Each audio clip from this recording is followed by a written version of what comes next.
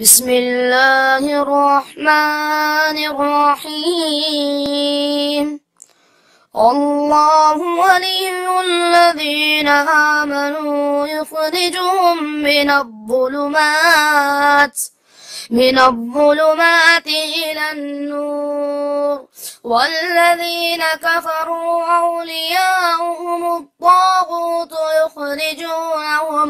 يخرجونهم من النور إلى الظلمات، أولئك أصحاب النار هم فيها خالدون.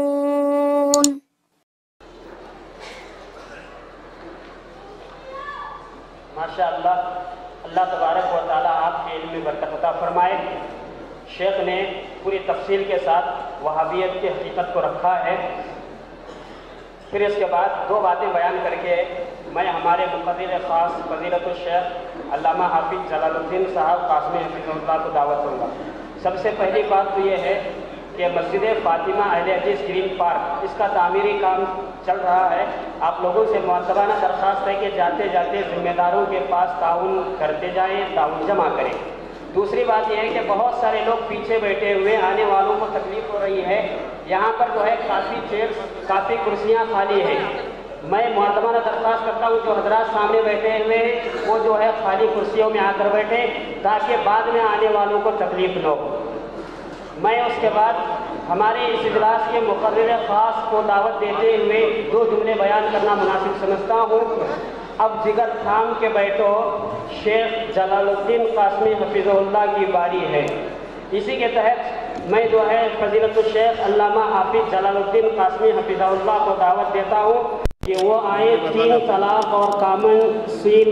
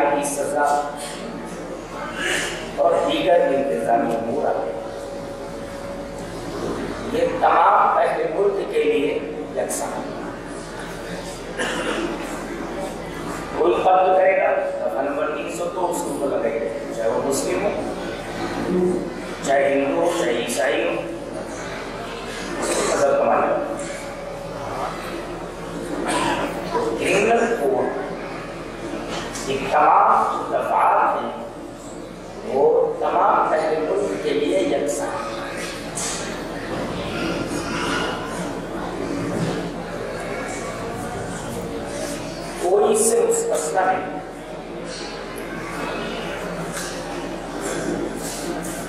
قانون دوسری کسی सिविल कोड,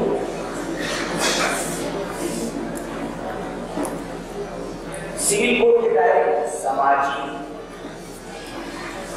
मुआशरती और मामलाती मसाइल आते हैं। ये भी तकरीबन तमाम पहले मुल्क के लिए यकसा ही है। हाँ, इसमें चंद खास शोबों के अंदर तमाम मज़ाहिब के लिए कुछ हुकूक तस्लीम किए गए। इसी को पर्सनल लॉ है, जो कि मुसलमानों को भी ये हुकूक दिए गए हैं। तो उनके पर्सनल लॉ को मुस्लिम पर्सनल लॉ है,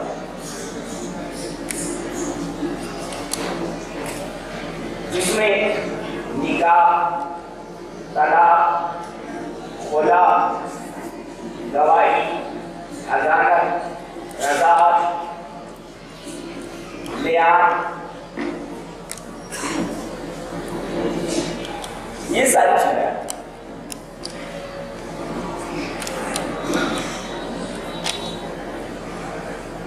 और हर मजहब को ये इख्तियार दिया गया है कि वो अपने मजहबी रसूल, अपने पर्सनल लॉ के तहत हासिल करें, उस पर अमल करें।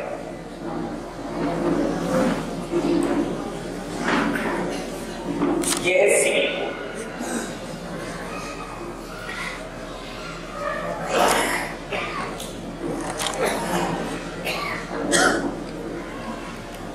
एक बात मुझे काबिल हो रही है,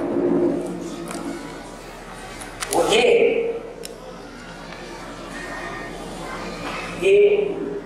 दस्तूर की आर्टिकल नंबर 25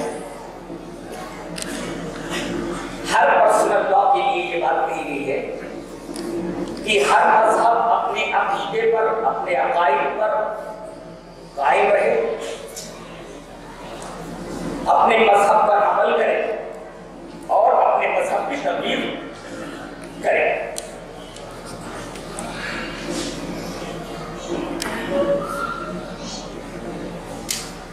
ये हमारा कानूनी हक है और हर मजहब के मानने वाले का कानूनी हक है। उसे दस्तूर हिंद की किस दफा ने किया।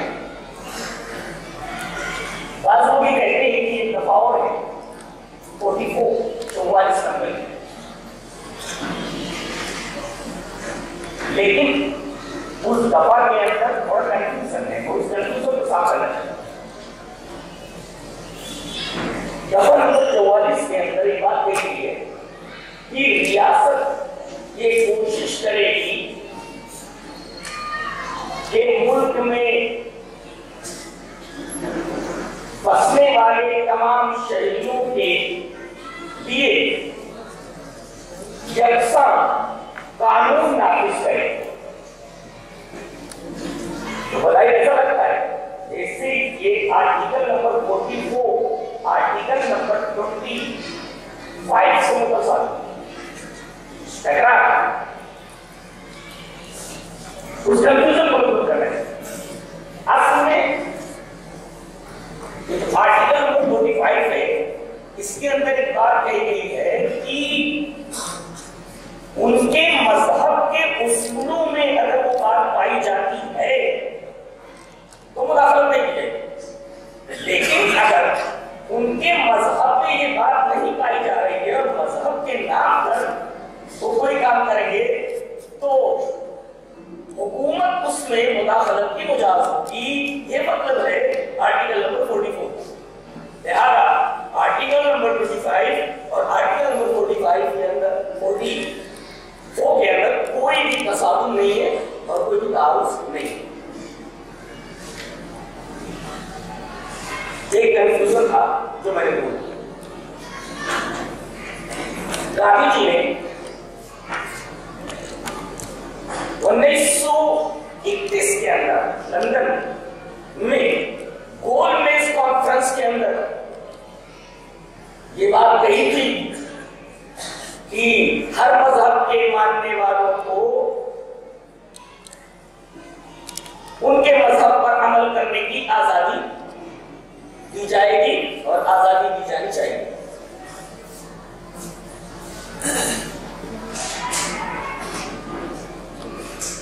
یہ اکثر سول کوڈ کی بات کہ سب کے اوپر ایک قانون لاگو کر دیا جائے کہ نکاح ایک طریقے پر ہو, طلاق ایک طریقے پر ہو,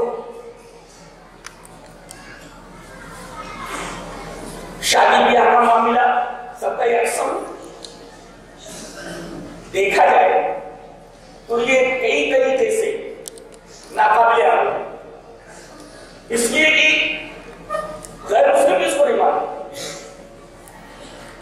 RSS کا ایک آرگن اس کا نام آرگنائزر ہے. 23 اگست 1972 کے اندر ان کے ایک نمایاں لیڈر گولوالکر نے کہا تھا کہ ملک میں یکساں سول کوڈ کی کوئی ضرورت نہیں, کامن سول کوڈ کی کوئی ضرورت. اور اگر دیکھا جائے تو برادران وطن چاہے وہ ہندو ہوں, مسلم ہوں, عیسائی ہوں, کسی بھی مذہب کے ماننے والے ہوں, اگر سب کے لیے ایک قانون ایک کوڈ دے دیا جائے تو اس پر عمل کرنا امپوسبل ہے, محال ہو جائے, لوگ نہیں کر سکتے. اس لیے کہ ہر مذہب کے نکاح کے طریقے, طلاق کے طریقے,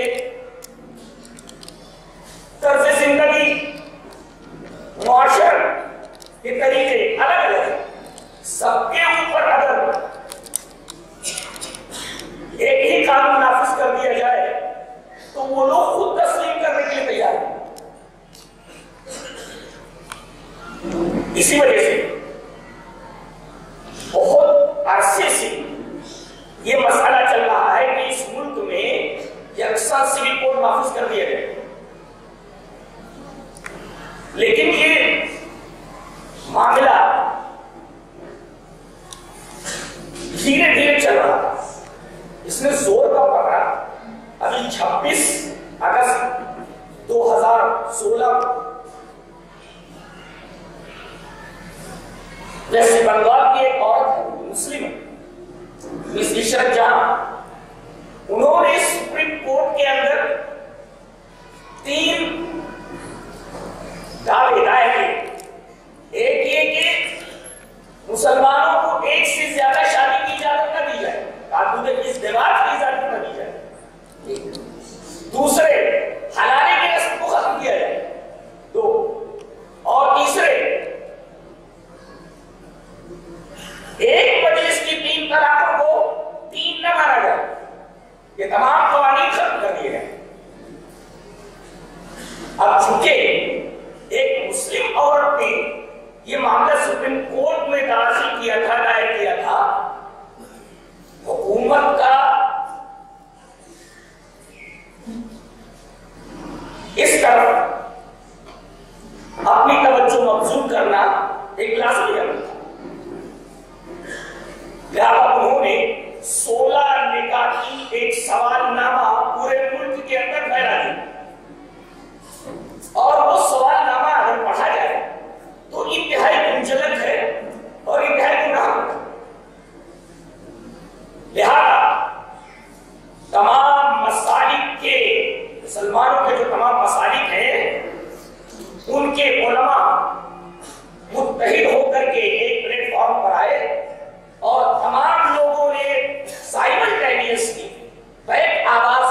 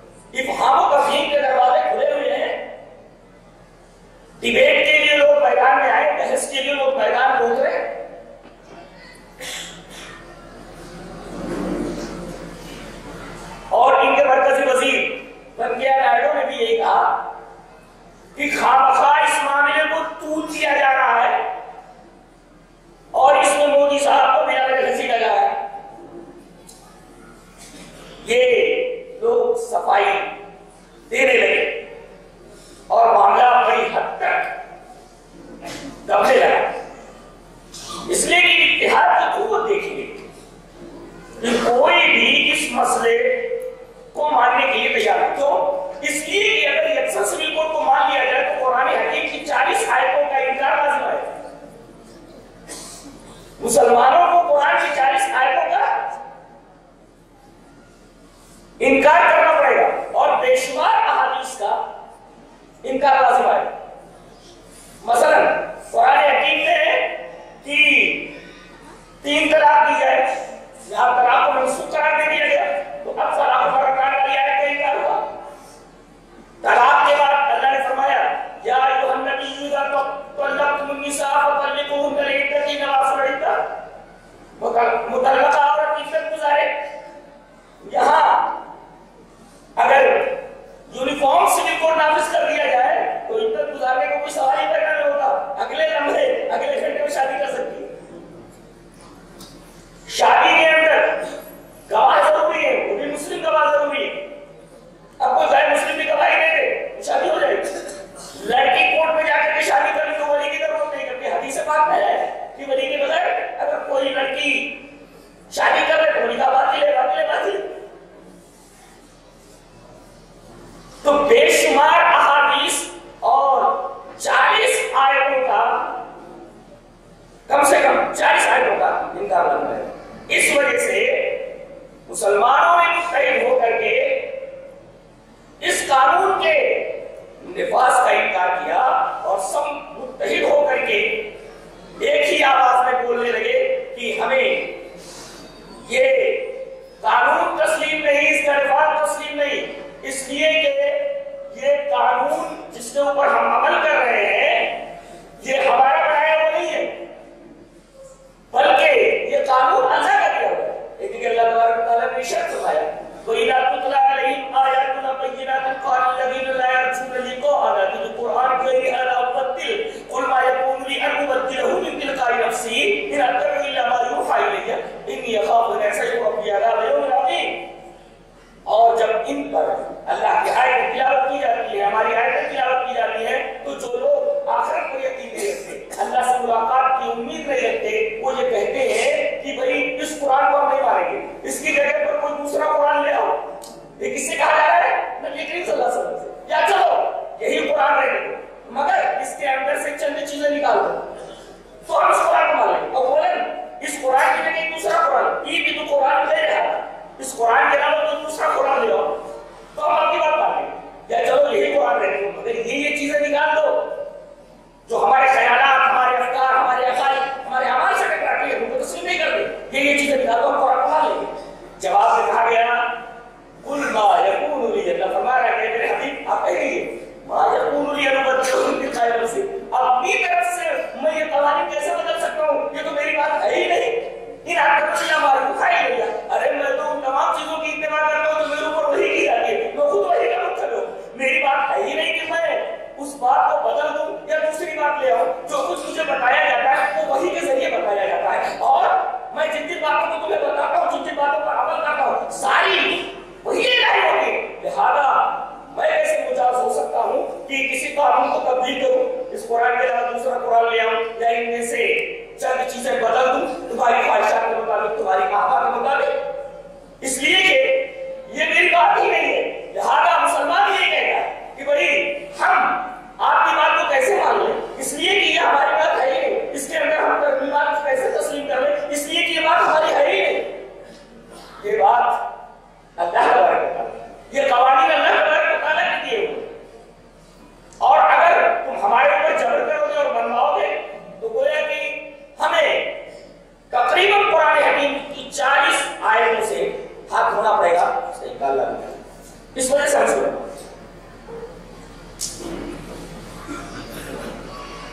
یہ بنیادی وجہ ہے یکساں سول کوڈ کو نہ تسلیم کریں.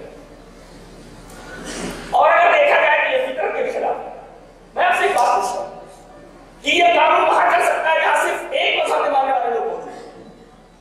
یہ ملک ہندوستان کثیر المذاہب اور تکثیری مذاہب کا حامل ہے، تکثیری مذاہب رکھتا ہے. اب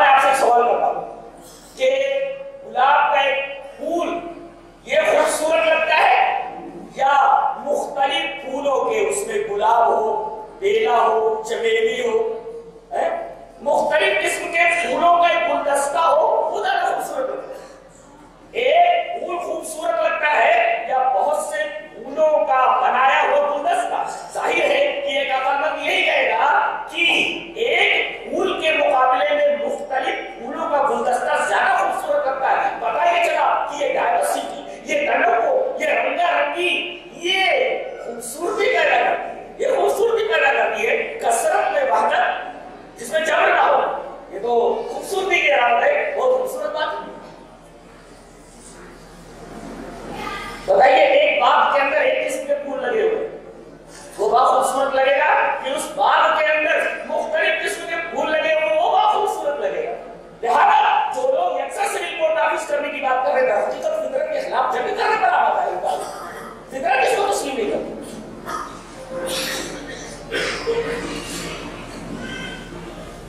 इसी तरीके से जानते हैं ऐसा क्यों किया जा रहा है, उस क्यों का जवाब दे रहा हूं। यकसा सिविल कोड को नाफिज करने की क्यों कोशिश की जा रही है, ताकि बंदे अल्लाह का कानून मानने के बजाय बंदे के कानून को मानने लगे। अब जब अल्लाह के कानून को नहीं मानेंगे, बंदों के कानून पर अमल करने लगेंगे, तो उनके शुद्धिकरण में तो बहुत ज्यादा आसानी हो जाएगी। उनको इस्लाम से घेरना और इस्लाम से निकालना तो बहुत आसान हो जाएगा, और इस तरह उनको गैर मुस्लिम बनाने में कितनी देर लगेगी। स्पेन में भी ऐसे ही हुआ, ऐसे ही हुआ। पहले वहां के रहने वालों को, वहां के साकिनीन को दीन से दूर किया गया और फिर सबको ईसाई बना दिया गया। हकीकत हम इस वजह से इसको तस्लीम नहीं करते कि इसके जो नताइज दूर रस बड़े खौफनाक और बड़े खतरनाक नजर आते हैं। इस वजह से हम यूनिफॉर्म सिविल कोड या इस तरीके से सिविल कोड को तस्लीम नहीं करते।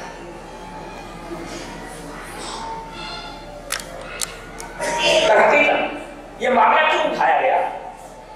मामला यूं उठाया गया कि जब उस औरत ने सुप्रीम कोर्ट के अंदर ये दावा दायर किया कि इस तरीके से 3 तलाक एक मजलिस के अंदर हो जाती है और फिर उसके बाद हलाला करवाया जाता है, दूसरे मर्द के पास भेजा जाता है, रात गुजारने के बाद तलाक दे देते, फिर शौहर अव्वल के लिए उसे हलाल कर लिया जाता है। ये खिलाफ फितरत है, ये तलाक देना भी और ये हलाला करवाना भी। हम औरतों को जुल्म है, हमारे हुकूक कसम दिए जा रहे हैं, हमारे जो सिंफी इम्तियाजात है उन सिंफी इम्तियाजात के ऊपर टाके डाले जा रहे हैं, हमारे हुकूक से हमको महरूम किया जा रहा है, हमारे ऊपर जुल्म किया जा रहा है। अब ये दुहाई दे करके कुछ औरतें जिनका दीन से कुछ लेना देना नहीं है और दीन की गहराई का उन्हें पता नहीं है, वो फैसला कराने के लिए कुरान और सुन्नत के पास जाने के बजाय कोर्ट में पहुंच गए। मामला यहां खराब हुआ। सवाल ये है कि क्या सचमुच इस्लाम ने औरतों के हुकूक कसम किए हैं, औरतों पर जुल्म किया है, औरतों के सिंफी इम्तियाजात को खत्म किया है? मैं ये कहता हूं कि इस्लाम ने औरतों के वजूद को उस वक्त तस्लीम किया जब औरतों का वजूद सिरे से तस्लीम ही नहीं किया जाता था। अरे औरतों को बड़ी होने से पहले, बालिग हो जाने से पहले शीर ख्वारगी के आलम में थोड़ी बड़ी हो जाती थी, उनको जिंदा दरगोर कर दिया जाता था। कुरान हकीम ने कहा वो इधर बहुत सुईला ये कि कबीर कुतिला, अरे उन लड़कियों को जिन्हें जिंदा दरगोर कर दिया गया। एक सहाबी ईमान लाने के बाद बता रहे थे कि अल्लाह के रसूल, मैंने इन्हीं हाथों से अपनी इतनी बेटियों को जिंदा कर दिया। आखिरी बेटी जिसको मैंने दफन किया उसको मैं जंगल में ले गया और मैं कब्र खोदने लगा, तो कब्र खोदते हुए जब मेरे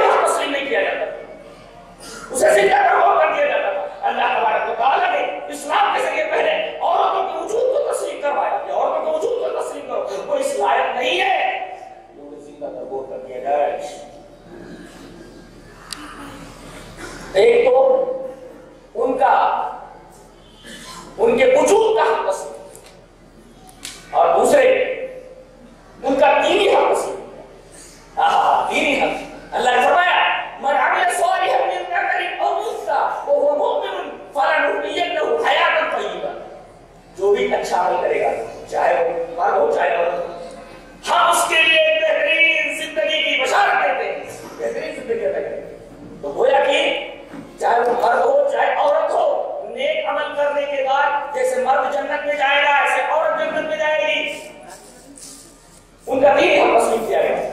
बाज़ लोग प्रोपेगेंडा करते हैं कि औरतों को मस्जिद में ना आने दिया जाए। हदीस इस तरह वारिद उमर रज़ी अल्लाह तआला अन्हु रसूलुल्लाह सल्लल्लाहु अलैहि वसल्लम क़ाल ला तमनऊ इमा अल्लाह अन युसल्ली फी मस्जिद फ़क़ाल इब्नु लहु इन्ना लनमनऊ फ़क़ाल फ़ग़ज़ब ग़ज़बन शदीदन फ़क़ाल उहद्दिसु अन रसूलिल्लाह सल्लल्लाहु अलैहि वसल्लम अन तक़ूल इन्ना लनमनऊ रवाहु मुअल्लफ़ी बाब इत्तिबा सुन्नत रसूलुल्लाह सल्लल्लाहु अलैहि वसल्लम। ये फर्स्ट टाइम के अंदर ये हदीस मौजूद है बाब इत्तिबा सुन्नत रसूलुल्लाह सल्लल्लाहु अलैहि वसल्लम में के वाले शरीफ में। रावी हज़रत अब्दुल्लाह इब्न उमर फरमाते हैं नबी अकरम सल्लल्लाहु अलैहि वसल्लम ने इरशाद फरमाया कि औरतों का दीन हक ये है कि जैसे तुम मस्जिद के अंदर जाते हो तो अगर तुम्हारी औरत तुमसे इजाजत मांगे कि वो मस्जिद में नमाज पढ़ने के लिए जाना चाहती है तो अल्लाह की बंदियों को मस्जिद में जाने से मत रोको, इसलिए कि जब वो मस्जिद में जाएंगी तो उन्हें नमाज के तरीके, दीन की मालूमात, आखिरत का तसव्वुर और इस दुनिया के जाने का तसव्वुर सब पैदा होगा, उनकी इस्लाह होगी। तो उनके एक बेटे का लोग आपको रोकेंगे, तेरी औकात क्या है, गुस्से में आए और कहा मैं गुस्से रसूल की हदीस बयान करता हूं और तू बोलता है कि मैं रोकूंगा। नबी ने कहा है मत रोको और तू कहता रोके। बहुत सारे लोग ऐसे हैं जिनसे कहा जा सकता है कि तुम इस बात को नहीं मानते, मैं तुमसे हदीस रसूल बयान करता हूं, तुम कहते ऐसा नहीं।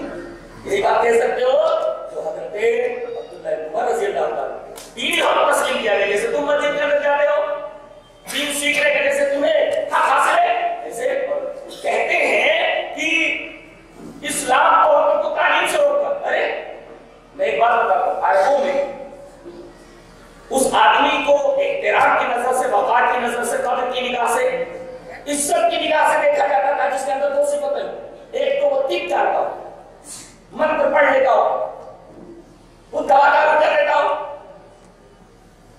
थोड़ा मेडिकल सेंस हो उसके अंदर, वो दवा दारू कर लेता हो, और दूसरे लिखना पड़ जाता। जानते हैं उम्मुल मोमिनीन हज़रत हफ्सा रज़ी अल्लाह तआला अन्हा और बहुत सारी औरतों की मुअल्लिमा और उस्ताद करते कौन है, हज़रत शिफा बिन्त अब्दुल्लाह रफ़िया। आइए उनकी हदीस देखते हैं। हदीस किसा वानी शिफा रज़ी अल्लाह तआला अन्हा क़ाल दखल अलैना नबी सल्लल्लाहु अलैहि वसल्लम व अना इंद हफ़सा फ़क़ाल अला तुअल्लिमीन हादिही रुक़यतन नमला कमा अल्लमतीहा अल-किताब। रवाहु हिब्बान की सही। इब्न हिब्बान इस हदीस को अपनी सही में लगाए। रावी हज़रत शिफा बिन्त अब्दुल्लाह वो कहती है कि नबी करीम सल्लल्लाहु अलैहि वसल्लम घर में दाखिल हुए तो मैं आपकी बीवी हज़रत हफ्सा के पास गई तो कहा कि अब शिफा कैसी हो, कब आई? आगे अल्लाह के रसूल थोड़ी देर हुई, मैं आकर के आपकी बीवी हफ्सा के पास बैठी। आपने फरमाया अरे इसे तू नमला का मंत्र, नमला का रुकिया, नमला का दम क्यों नहीं सिखा देती जैसा कि तूने इसको लिखना सिखा दिया है। नबी करीम सल्लल्लाहु अलैहि वसल्लम ने हजरत हफ्सा को लिखाने का और पढ़ाने का मामला हजरत शिफा के ऊपर छोड़ा और कहा कि जैसा तूने मंत्र सिखा दिया है नमला जानते उसको इंग्लिश में हर्पीस बोलते हैं। हर्पीस ये मेडिकल टर्म है। वो छोटी छोटी फुंसियां होती थी बगल में या बदन के ऊपर, ऐसा लगता था जैसे इन फुंसियों के अंदर हजारों चींटियां जो काट रही। आदमी को एक पल करार नहीं मिलता था, उसको मेडिकल टर्मिनोलॉजी में हर्पीस कहा जाता है और अरबी में उसको नमला कहा जाता है। छोटी छोटी फुंसियां होती है बगल में या बदन में, ऐसा लगता था जैसे हजारों चींटियां एक साथ काट रही। बहुत खतरनाक मर्ज होता था, उसको नमला बोलते थे। तो इनके पास वो नमला का मंत्र था। इसका मतलब ये है कि अल्फाज के अंदर भी कुछ कुव्वतें होती। नबी करीम सल्लल्लाहु अलैहि वसल्लम ने फरमाया कि वो रुकिया और वो मंत्र तुम्हें को सिखा। हज़रत शिफा ने जिनको बहुत सारे मंत्र याद थे आकर के कहा कि अल्लाह के रसूल मंत्र पढ़ करके दम कर लो, आप देख लीजिए, चेक कर लीजिए, अगर किसी मंत्र के अंदर शिर्क का शायबा हो तो मैं छोड़ देंगी। तो आप सल्लल्लाहु अलैहि वसल्लम ने उनके मंत्र सुने और जिसके अंदर शिर्क का शायबा नहीं था उस मंत्र को पढ़कर दम करने की इजाजत दी। तो ये रुकियतुन नमला इन्होंने हजरत हफ्सा को सिखाया और उनको लिखना पढ़ना भी सिखाया। मंत्र आप सुनेंगे तो कहीं मिलता नहीं है। मैंने एक जगह जब बहुत तलाश करने के बाद तो शिफा बिन्त अब्दुल्लाह रज़िया मंत्र पढ़ती थे हदीस के लिए, वो मैं आपको सुना अल-अरूज़ तंतई وتختزب وتبتهل وكل شيء تفتعل غير انها لا تعصي الرجل. یہ منتر کا ترجمہ کیا ہے؟ دلہن کو چاہیے کہ وہ چپل پہنے اور خضاب لگائے، مہندی لگائے، وہ تختعل اور سرما لگائے، ہر چیز کرے مگر شوہر کی نافرمانی نہ کرے. یہ منتر پڑھ کر گھومنے دی تھی اور وہ ہر چیز سے جو بیماری تھی دور ہو جاتی. العروس تنتهي وتختضي وتبتهل وكل شيء تفتعل غير انها تعصي الرجل. کہ دلہن کو چاہیے، دلہن آتی ہے، دلہن کو چاہیے کہ وہ چپل پہنے، تنتهي وہ تختضي مہندی لگائے، وتبتهل سرما لگائے، وكل شيء تفتعل ہر چیز کرے غير انها لا تعصي الرجل مگر اپنے شوہر کی نافرمانی نہ کرے. اس منتر کے اندر عورتوں کو ایک تعلیم دی گئی ہے کہ تمام چیزیں کرو مگر شوہر کی نافرمانی نہ کرو. یہ ایسا منتر ہے کہ پڑھ کر بند کر دیا جائے تو ہر چیز کی بیماری دور ہو جاتی ہے. پتہ یہ چلا کہ اسلام میں عورتوں کو پڑھنے لکھنے ضرور ہوتا ہے. رقیہ سیکھا یہ پڑھنا ہے اور کتابت یہ لکھنا ہے سیکھا، اور اس کا تعلق طب سے ہے. کوئی آدمی بیمار ہو اس کو ختم کر دے گا تو ان کو بڑی عزت کی نگاہ سے دیکھا جاتا تھا. نبی کریم صلی اللہ علیہ وسلم کی تیاری کی تھی. حضرت حفصہ اور دیگر صحابیات کی معلمہ ہے یہ حضرت شفا بنت عبداللہ العدوی. تو یہ نظام اسلام کے اوپر کیسے آ سکتا ہے کہ یہ مسلمان عورتوں کو پڑھائی لکھائی سے روکتے ہیں؟ ہاں ایک بات خاص طور سے ذہن میں رکھ لیں کہ اسلام کے ہاں عورتوں کی پاک دامنی ان کی عزت زیادہ اہمیت رکھتے ہیں بالمقابل تعلیم کے. اگر تعلیم ایسی ہو جہاں اس کی عزت، اس کی عظمت اور اس کی حیا خطرے میں ہو تو وہاں پریفرنس حیا کو اور عزت کو دیا جاتا ہے نہ کہ تعلیم کو. اگر کوئی ایسی جگہ ہو جہاں وہ حیا اور عزت کے ساتھ تعلیم حاصل کرتی ہو، اسلام اس کی اجازت نہیں دیتا بلکہ تاکید کرتا ہے کہ ایسی جگہ پر عورتیں جائیں اور تعلیم حاصل کریں. تو یہ الزام بالکل غلط ہے. تو دینی حق بھی دیا. ایک تو ان کے وجود کو تسلیم کیا، ان کے وجود کا حق تسلیم کیا، دوسرے ان کا دینی حق تسلیم کیا اور یہ فرمایا کہ دینی حق جیسے تمہارے لیے وجود کا حق جیسے تمہارے لیے، اور تیسرے ان کو معاشرتی حق دیا. اللہ اکبر. معاشرتی حق کیسا دیا؟ اگر ماں ہے تو اس کا 3 درجہ باپ سے بڑھا ہوا ہے. دلیل یہ حدیث بات وعن ابي هريره رضي الله تعالى عنه قال جاء رجل الى النبي صلى الله عليه وسلم فقال يا رسول الله من احق الناس بحسن صحابتي فقال امك قال ثم من قال امك قال ثم من قال ثم امك قال ثم من قال ابوك رواه البخاري في كتاب الادب. حضرت امام البخاری رحمۃ اللہ علیہ حدیث پاک کو ایسے کتاب الادب کے اندر ہے بخاری شریف میں راوی حضرت ابو ہریرہ فرماتے ہیں کہ ایک آدمی آیا اور اس نے کہا کہ اے اللہ کے رسول میرے حسن سلوک کا سب سے زیادہ مستحق کون تھا؟ کہ میری ماں. کہا کہ اس کے بعد کہا میری ماں. کہا کہ اس کے بعد کہا میری ماں. کہا کہ اس کے بعد کہا میری ماں. نبی کریم صلی اللہ علیہ وسلم نے ماں کا درجہ باپ سے 3 گنا بڑھا دیا. یہ عورت کو معاشرتی حق دیا. ماں کی حیثیت میں، ماں کے درجے میں اللہ تبارک و تعالیٰ نے اس کو ماں سے 3 درجہ بلند کیا. تو جو مقام اسلام نے عورت کو دیا وہ مقام کسی مذہب نے نہیں دیا. اس بات آپ یاد رکھیں. اچھا اگر بیٹی ہے یا بہن ہے تو آئیے حدیث بات پہ حدیث کے ساتھ بار انس بن مالک رضی اللہ تعالیٰ عنہ قال قال رسول اللہ صلی اللہ علیہ وسلم من عار جاریۃ حتى تبلغ جاریہ یوم القیامۃ جعله ثم اصابعه رواه مسلم فی کتاب البر والصلۃ والاداب. حضرت امام مسلم رحمۃ اللہ علیہ اس حدیث پاک مسلم سے کتاب البر کے اندر ایسے ہی ہے. راوی حضرت انس بن مالک ہے. حضرت انس بن مالک فرماتے ہیں کہ رسول اللہ صلی اللہ علیہ وسلم نے ارشاد فرمایا جس نے 2 لڑکیوں کی پرورش کی، چاہے وہ لڑکیاں بہنیں ہوں، باپ مر گیا بھائی بہنوں کی پرورش کر رہا ہے، 2 بہنوں کی، اور اسی طریقے سے باپ موجود ہے اپنی بیٹیوں کی پرورش کر رہا ہے، تو جو 2 بیٹیوں کی پرورش کرے، جو 2 بہنوں کی پرورش کرے، قیامت کے دن اس حال میں آئے گا کہ میں اور وہ دونوں اس طرح ہوں گے. اور آپ نے اپنی انگلیوں کو ملا کر بتایا یہ قربت حاصل ہوگی. پتہ یہ چلا کہ اگر ماں کی حیثیت میں، ماں کے درجے میں ہے تو باپ سے 3 گنا بڑا درجہ اس کا درجہ بڑھا ہوا ہے. اور اگر وہ بیٹی کے درجے میں ہے، بہن کے درجے میں ہے تو نبی کریم صلی اللہ علیہ وسلم سے قربت کا باعث سے یہ معاملہ کہ قیامت کے دن رسول اللہ صلی اللہ علیہ وسلم سے قریب ہوگا. اور اگر بیوی ہے آئیے حدیث دیکھیں. حدیث اس طرح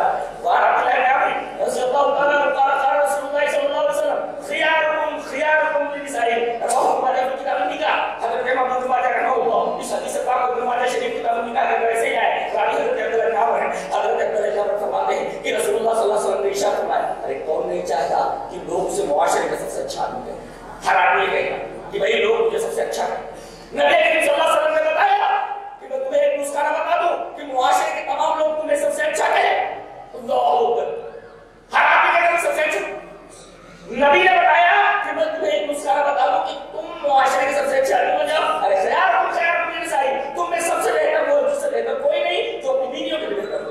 अल्लाह। और एक हदीस जिससे बहुत ही प्यारा इस्तेमाल करने जा रहा हूं हदीस इस तरह قال ابي هريره رضي الله تعالى عنه عن النبي صلى الله عليه وسلم قال من كان يؤمن بالله واليوم الاخر فلا يؤذي جاره واستوصوا بالنساء خيرا فانه خلقن من زرعين وان اعوج شيء في الزرع اعلى فان ذهبت تقيم كسره وان تركت لم يزل عار فاستوصوا بالنساء خيرا رواه البخاري في كتاب النكاح। حضرت امام البخاری رحمۃ اللہ علیہ حدیث سے پاک ویسے کتاب النکاح کا حضرت راوی جیسا کہ معلوم بات ابو ہریرہ حضرت ابو ہریرہ فرماتے ہیں بہت غور سے حدیث کو دیکھیں نبی اکرم صلی اللہ علیہ وسلم نے ارشاد فرمایا تم میں جو مرنے کے بعد کی زندگی پر یقین رکھتا ہے اسے چاہیے کہ اپنے پڑوسی کو نہ ستائے۔ دیکھو فلا یوزی جار اپنے پڑوسی کو نہ ستائے۔ اس کے بعد یہ کہا گیا عورتوں کے لیے میں وصیت کرتا ہوں کہ تم سے خیر کا معاملہ کرو گے عورتوں کو ستاؤ گے۔ یہ پڑوسی کو نہ ستانے کا ذکر کرنے کے بعد عورتوں کے بارے میں نبی کریم صلی اللہ علیہ وسلم نے وصیت کی تو یہ پڑوسی اور عورت ان دونوں میں ربط کیا ہے ریلیشن کیا ہے دونوں میں ریلیونس کیا ہے دونوں کے اندر ربط کیا ہے یہ بتانے کے لیے کہ پڑوسی کو باہر آنا لو جب اس کو ستانا ہمارے گھر کے باہر ہے اس کو ستانا ناجائز ہے تو عورت تو تمہارے بالکل قریب رہتی ہے اور اس کے اور تمہارے درمیان اتنا گہرا اور لطیف رشتہ ہوتا ہے کہ اس سے زیادہ نازک اور لطیف رشتہ کوئی اور ہو ہی نہیں سکتا۔ تو جب پڑوسی کو جو تمہارے باہر کا ہے اس کا ستانا ناجائز ہے تو عورت کو کیسے ستا سکتے ہو؟ اس لیے نبی کریم صلی اللہ علیہ وسلم نے فرمایا کہ جا رہا ہوا اس کو سنی کے ساتھ پہ رکھا اور کہا کہ ان کے اندر کچھ کمیاں ہوتی ہیں تو وہ ٹیڑھی پیدا ہوئی ہو ٹیڑھی پسلی سے لہذا ٹیڑھے ٹیڑھے فائدہ اٹھا لو۔ اگر سیدھا کرنے کے لیے جاؤ گے تو پسلی ٹوٹ جائے گی اس لیے کہ کسی چیز کی عادت اگر سیدھی ہونے کی نہ ہو ٹیڑھی ہو تو اسے سیدھا کرنے کے لیے جائے گی ٹوٹ جائے گی لہذا ٹیڑھے ٹیڑھے فائدہ ہوتا ہے۔ نبی کریم صلی اللہ علیہ وسلم نے عورتوں کے ساتھ حسن سلوک کی خاص تاکید فرمائی۔ یہ بھی اور ماں کے درجے میں ہو تو اس کی یہ حیثیت بیوی کے درجے میں ہو تو اس کی یہ حیثیت بیٹی اور بہن کے درجے میں ہو تو اس کی یہ حیثیت اور آپ حیثیت کی بات کرتے ہیں قرآن حکیم نے تو یہ کہا ہے کہ یہ لکشمی ہے نہیں کہنا چاہیے مگر وہ لفظ میں استعمال کرتا اس لیے کہ لوگ یہ کہتے ہیں کہ ہم لوگ عورتوں کو لکشمی مانتے ہیں۔ ارے یہ تصور اسلام نے دیا ہے اللہ نے فرمایا وَأَنْتَهُمْ أَيَامًا مِنْكُمْ وَالصَّالِحِينَ مِنْ عِبَادِكُمْ إِنْ يَكُونُوا فُقَرَاءَ يُغْنِهِمُ اللَّهُ مِنْ فَضْلِهِ وَاللَّهُ وَاسِعٌ عَلِيمٌ۔ اور تم جو جن کی شادیاں ہیں ان کی شادیاں کرا لو اللہ تبارک تعالیٰ اس شادی کی وجہ سے تمہیں پیسے والا بنا دے گا مالدار بنا دے گا۔ یہ عورت آئے گی پیسے لے کر آئے گی لکشمی ہے یہ تصور اسلام نے دیا پیسے لے کر آئے گی۔ یہ کل فقراء اگر تم غریب ہو یہ لکشمی بن کر کے آئے گی اور تم مالدار ہو جاؤ گے غریب ہو جاؤ گے یہ تصور قرآن سے اخذ کیا گیا ہے۔ یہ تصور قرآن میں ہے کہ یہ کل فقراء اگر تم غریب ہو تو یہ نہیں ہوگا۔ بعض لڑکے ایسے ہوتے ہیں جو نکمے ہوتے ہیں کام چور ہوتے ہیں نلے ہوتے ہیں کوئی کام کرتے نہیں تو عورتیں آتی ہیں تو کم سے کم نلہ پر ختم ہو جاتے ہیں کام میں لگ جاتے ہیں اس کی ذمہ داری آتی ہے نلہ پر ختم ہو جاتے ہیں پھر تو نلے ہوتے ہیں باپ کے لیے تکلیف دیں ماں کے لیے تکلیف دیں بہنوں کے لیے تکلیف دیں اور بات ہے کہ وہ صحیح مکتوب کو لے آئے کہ بچے ہوں ان کی پڑھائی کا معاملہ ہے ذمہ دار ہوگا۔ اس طریقے سے اللہ تبارک و تعالیٰ کئی طریقوں سے ان کے گھر میں مال لے آتا ہے تو یہ تصور اسلام میں اور آگے بڑھ کر کے دیکھیں کہیں بھی اب آپ دیکھیں پاؤ اور گوشت آپ لے کر کے چلتے ہیں اور چھپا کر لے کر چلتے ہیں تاکہ کوئی کہوا کوئی چیز آپ کے ہاتھ سے پاؤ بھر گوشت نہ چھین لے جائے۔ آپ ایک پاؤ بھر گوشت حفاظت کے ساتھ لے کر کے چلتے ہیں اور کھلا چھوڑ دے کے پتہ ہو رہی ہے۔ اب اگر قرآن حکیم کہتا ہے کہ حجاب کے ساتھ چلو پردے کے ساتھ چلو تو یہ تمہاری عظمت کی بات کر رہا ہے کہ یہ تمہاری توہین کر رہا ہے تمہاری توہین کر رہا ہے ستان نہیں بلکہ دیگر لوگوں نے تم کو پاؤ بھر گوشت سے کمتر سمجھا ہے۔ اسلام نے تم کو ڈائمنڈ ہیرے دنیا کے جتنے بھی जेम्स है, जितने भी गौहर है, उनसे ज्यादा कीमती तुमको बनाया है। और जो चीज सबसे ज्यादा कीमती होती है उसे उतना ही छुपा कर रखा जाता है। फरमाया गया है यार मोहम्मद ने कुल्ली असफा लिखा भला लिखा वो ईसाई मुफ्ती है इतनी रहे हैं उन जनाबे की ऐ मेरे हबीब ऐ मेरे नबी आप अपनी बेटियों को अपनी बीवियों को और मुसलमानों की औरतों से कह दो कि वो अपने चादरों के पल्लू अपने चेहरे के ऊपर लटका ले, अपने बटन के ऊपर लटका ले, पर्दे में चले, हिजाब करके चले, ताकि दूसरे लोगों को छेड़ करके न सताए। इसका मतलब छेड़ने का सबब ये होता है कि औरतें बेपर्दा चले। बेपर्दा अगर निकाह के साथ जा रही है, दूसरी बेपर्दा जा रही है, मंजर किसको छेड़ेगी? तो बेपर्दा है। इसलिए क्यों जानते ये खुला चल रही है, दिखाना चाहिए। और ये जो लड़की है हिजाब कर रही है, अपने आप को दिखाना चाहिए, मत छेड़ो इसको। दाढ़ी काटना है ये औरत है नहीं, तो फितरत की बात है, फितरी चीज है।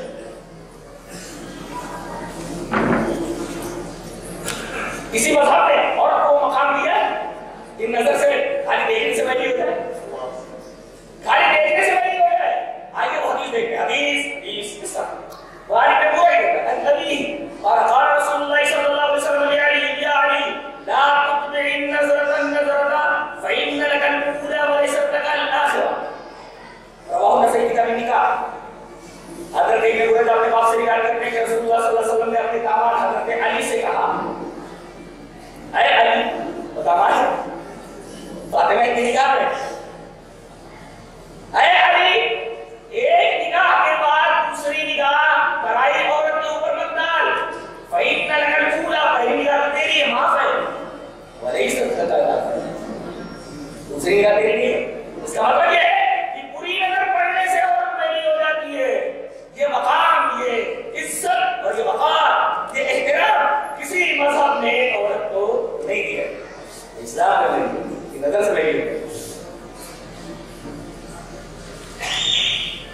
एक बात बोलूं, अच्छा पहले हदीस पढ़ लो, हदीस वान सौबान रज़ियल्लाहु अन्हु, बहुत सुनिए, वान सौबान रज़ियल्लाहु ताला अन्हु क़ाल लम्मा नज़लत वल्लज़ीना यकनिज़ून अज़-ज़हब वल-फ़िद्दा क़ाल कुन्ना मअ नबी सल्लल्लाहु अलैहि वसल्लम फ़ी बाब al-असफ़ार फ़क़ाल बाबु असहाबी उनज़िला फ़ी ज़ातिल फ़िद्दति मा उनज़िला लौ अलिमना अय्युल माली ख़ैरुन फनत्तख़िज़हु फ़क़ाल अफ़ज़लुहु लिसानुन ज़ाकिरुन व क़ल्बुन शाकिरुन व ज़ौजतुन मुक़िनतुन तु'ीनुहु अला ईमानिही। रवाहु तिर्मिज़ी फ़ी अबवाब तफ़सीरिल क़ुरआन। हज़रत इमाम तिर्मिज़ी रहमहुल्लाह इसे अबवाब तफ़सीरिल क़ुरआन कहता है। रावी हज़रत सौबान रज़ियल्लाहु ताला अन्हु, हज़रत सौबान रज़ियल्लाहु ताला अन्हु फरमाते हैं कि जब आयत करीमा उठी वल्लज़ीना यकनिज़ून अज़-ज़हब वल-फ़िद्दा, जो लोग सोने और चांदी को जमा करके रखते हैं,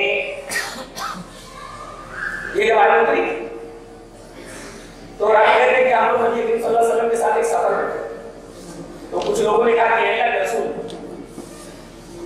सोने और चांदी के बारे में जो चीज दूसरी वो उतरी, उन सिर्फ इजाजत मा उनज़िला, काश हमें मालूम हो जाता कि सबसे बेहतरीन माल कौन सा है।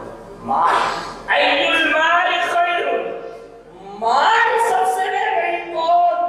माल, आपने फरमाया औरत माल, सबसे पहले फरमाया सबसे बेहतरीन माल कौन सा? लिसानुन ज़ाकिर, ये जिसको अता हो गई ऐसी ज़बान जो हमेशा अल्लाह का जिक्र करती हो, बेहतरीन माल मिल गया। वो क़ल्बुन शाकिरुन, थोड़ा मिले ज्यादा मिले उसका दिल उसके ऊपर मुतमईन हो, अल्लाह तबारक व तआला का शुक्रिया अदा करता हो, क़ल्ब शाकिर मिल जाए, ज़बान ज़ाकिर मिल जाए, ज़बान ज़ाकिर क़ल्ब शाकिर, शुक्रगुजार दिल, जिक्र करने वाली ज़बान। और दूसरे सबसे बेहतरीन माल वो मोमिना औरत है जो अपने शौहर के ईमान के ऊपर उसकी मदद करे। आज तो अगर शौहर कम कमा करके लाता है तो स्टैंडर्ड ऑफ लाइफ बुलंद करने के लिए औरत मजबूर करती है कि दूसरे रास्ते से भी मलाई खींचने की कोशिश करो, ये जो तनख्वाह तुम लेकर के आते हो इससे मेयार जिंदगी कुछ बुलंद होने वाला नहीं है, बल्कि कुछ हाथ पैर इधर उधर मारो, मलाई खींचो और लाओ। तो अगर इस तरीके की औरत है कि मर्द की जो कमाई है उसको काफी नहीं समझती बल्कि उसको हराम कामों में उभारती है, तो वो औरत फितना है उस शौहर के लिए।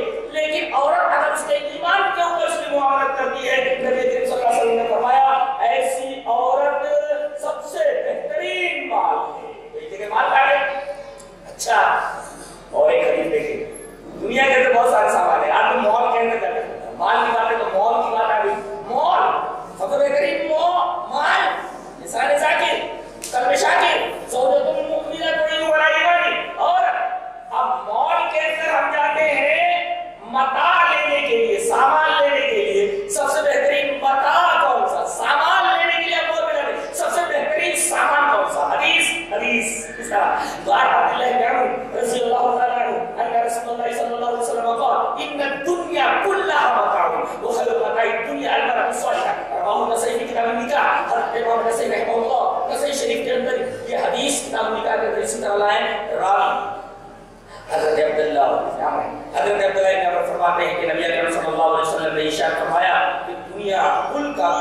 सामान है और सबसे बेहतरीन सामान नेक बीवी है, नेक औरत है, वो खैर मता दुनिया में बेहतरीन मता, सबसे बेहतरीन सामान नेक औरत।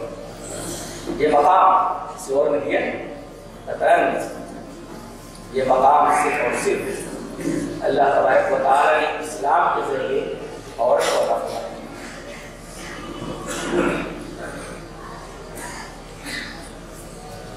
एक जगह फरमाया औरत की इज्जत, औरत की इज्जत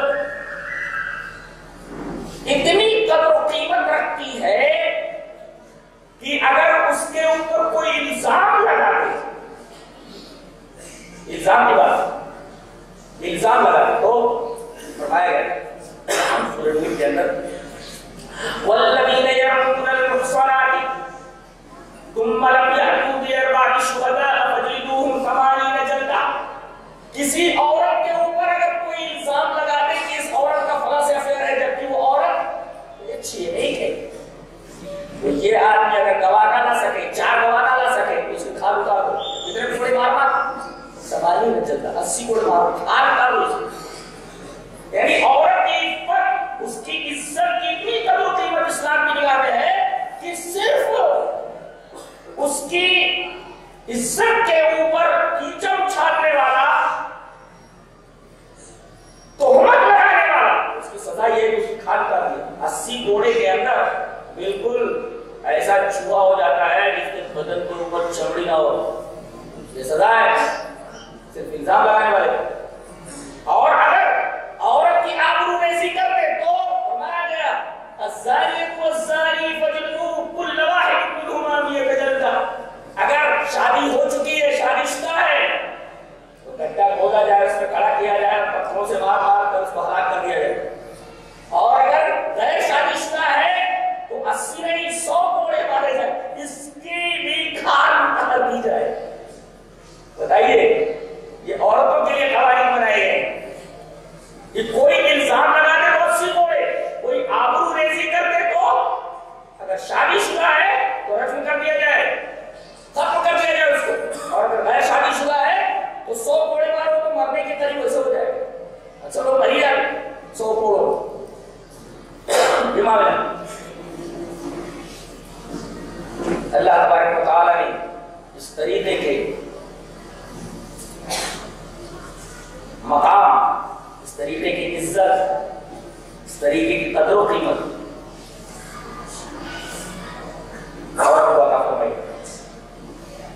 जो लोग ये इतराज करते हैं कि औरतों के हुकूक इस्लाम नहीं देता बल्कि उनके हुकूक को छीन लेता है, उनके ऊपर जुल्म करता है, तो बताइए इन कवानीन के बारे में आप क्या कहेंगे? आप ज्यादा से ज्यादा ये इतराज कर सकते हैं कि भाई मर्द औरत को तलाक देने का मुजाहिर क्या? एक बात बोलूं, कभी कभी तलाक बाइसे रहमत और कभी कभी बाइसे ज़हमत है जब उसका इस्तेमाल गलत हो। तलाक बाइसे रहमत है जब उसका इस्तेमाल सही हो, नोट किया जाए, और तलाक बाइसे ज़हमत है जब तलाक का इस्तेमाल गलत किया जाए। तो मर्द को तलाक का हक दिया गया इसलिए कि उसके साथ वो जिंदगी बसर नहीं कर सकता, खुद खुद करके मारना नहीं चाह रहा, और औरत को उसके मुकाबले में खुला का हक दिया गया कि अगर तू मर्द के साथ नहीं रहना चाहती तो महर वापस कर दे और उसकी जिंदगी से निकल जा। दोनों को हक दिया गया। एक जगह फरमाया गया वलिर्रिजालि अलैहिम व लहुन्ना मिथलु ल्लज़ी अलैहिम बिल मारूफ वलिर्रिजालि अलैहिम दरजा। जो हुकूक मर्दों के हैं वही हुकूक औरतों के हैं। हुकूक के अंदर कोई कमोबेशी नहीं है। हाँ, मर्द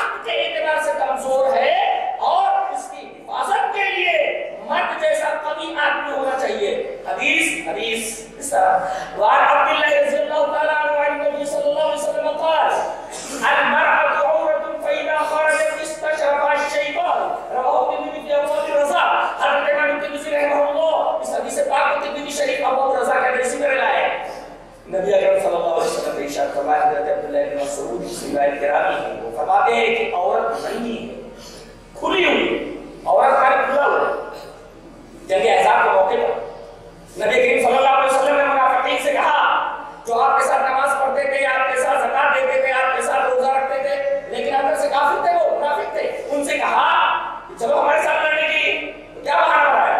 ان بیوتنا عورہ، بے شک ہمارے گھر کھلے ہوئے، اس کا مطلب یہ ہے وہ گھر جس میں دروازہ نہ ہو غیر محفوظ ہے۔ وہی لفظ یہاں استعمال کیا گیا کہ عورت اس گھر کی طرح جس کے اندر دروازہ نہ ہو، اگر شادی ہو جاتی ہے اس کی تو گویا کہ اس کو دروازہ مل جاتا ہے، اور اسی وجہ سے وہ عورت جس کی شادی ہو جائے اس کو محصنات کہا جاتا ہے۔ اور محصنات من النساء، عورتوں میں وہ جن کی شادی ہو گئی ہو، اور یہ حسن سے مشتق ہے، اور حسن مانے قلعہ، اس کا مطلب جب تک شادی نہیں ہوئی تھی تب تک قلعے کی باہر تھی، اور اب شادی ہو گئی مرد کے ساتھ آ گئی تو قلعے کے اندر آ گئی۔ اور ظاہر ہے کہ اگر کوئی قلعے کے باہر ہو تو دشمن اس کے اوپر حملہ کر سکتا ہے، اور قلعے کے اندر کوئی آ جائے، گیٹ بند ہو جائے تو دشمنوں سے محفوظ ہو جاتا ہے۔ تو اللہ تبارک و تعالیٰ نے ان عورتوں کو محصنات کہا جن عورتوں کی شادی ہو گئی ہو۔ یہاں حدیث پاک میں فرمایا گیا المرأۃ عورت، عورت کھلی ہوئی ہے، فإذا خرجت، جب وہ بے پردہ نکلتی ہے تو استشرفها شیطان، تو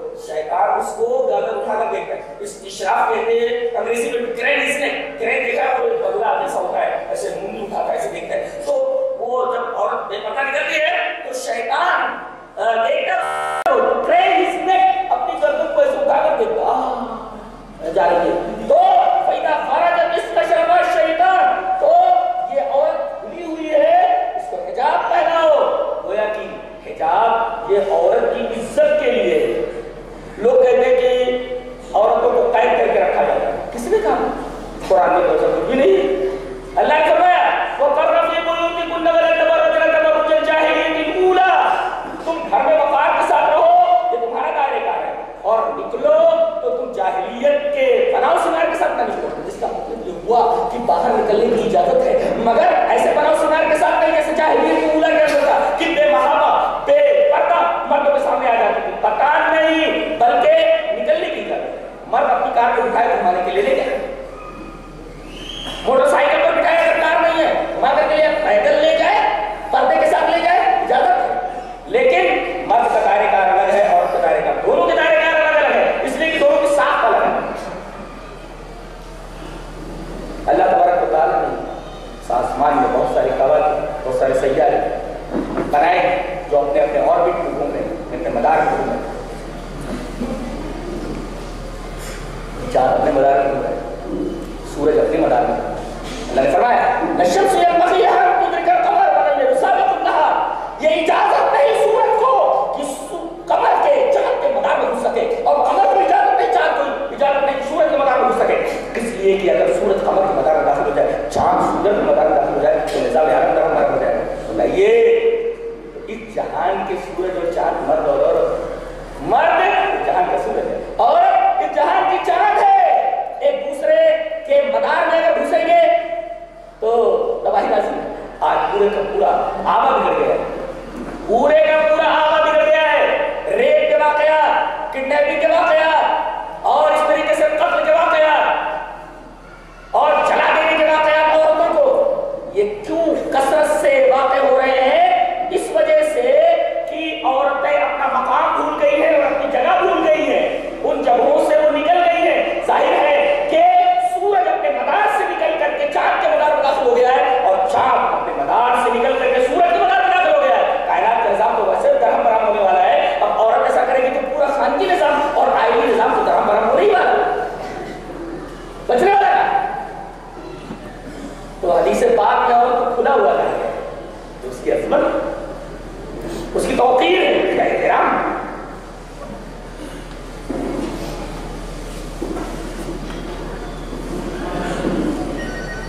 ارے نگاہ ڈالنا، تہمت لگانا، اس کی آبرو ریزی کرنا تو در کی بات۔ اللہ تبارک و تعالیٰ نے اس کے پائے کی جھنکار کو، اس کے زیور کے جھنکار کو تقدس عطا فرمایا، فرمایا وَلَا يَسْرِقْنَ بِأَرْجُلِهِنَّ لِيُعْلَمَ مَا يُخْفِينَ مِن زِينَتِهِنَّ، جب عورتیں نکلے تو خوشبو لگا کر نکلیں، اللہ اکبر، اس لیے کہ خوشبو لگا کر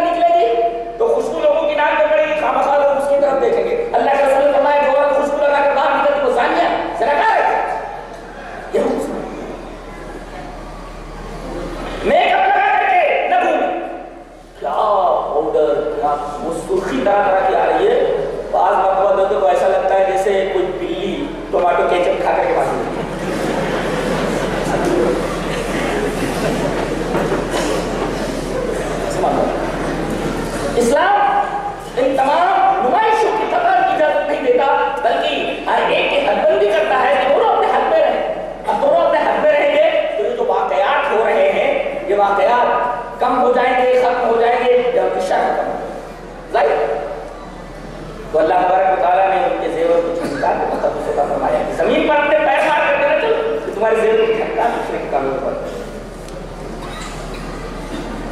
یہ بتا دو.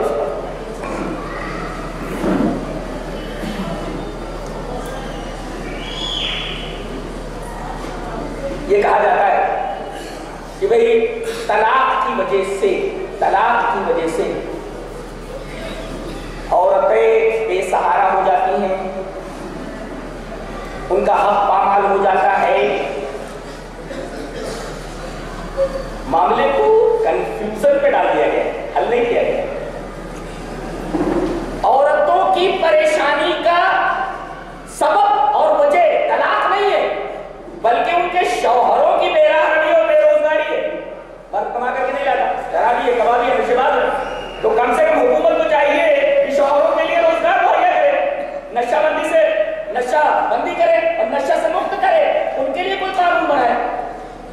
اب یہ نہیں کیا جاتا, بلکہ قانون ہی بدل دیا جا رہا ہے. قانون کے افراد کی اصلاح نہیں ہو رہی.